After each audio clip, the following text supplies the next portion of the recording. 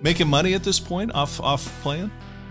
Well, the funny thing is, in the unmanageability part of the disease, is I could have got unemployment, and I think I got 1 or 2 checks and was so loaded I stopped filing, and so I had all this money that was supposed to come my way.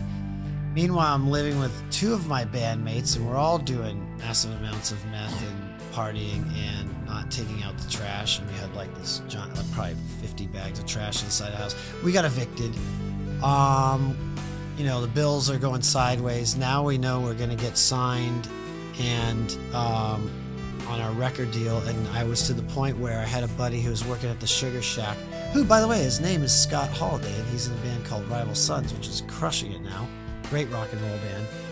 But he was working as a waiter at the Sugar Shack, and I literally was waiting on the checks forever to come in from the record label, and I had to beg him for food, like, dude, I have no money, can you give me some eggs? And so that's where it was at that time.